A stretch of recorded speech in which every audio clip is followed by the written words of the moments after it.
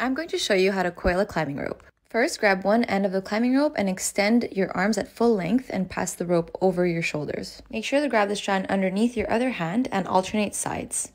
Keep going until your hands get full, and if the coils get too heavy, drop the coils in front of you. Take the remaining strand of rope and repeat the same process.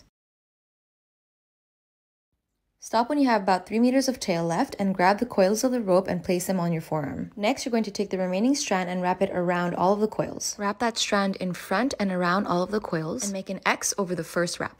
Cinch the coils and continue wrapping the rope around the coils upwards towards your hand. You can use your other hand to help you hold the rope. When you have about 1.5 meters left of rope, pull a bight through the coils and then pass that bight over all of your coils. The point of this loop is to secure the coils on both sides. Once you've passed your loop over both sides of the coils, pull down on the tail, and then there you have your butterfly coil.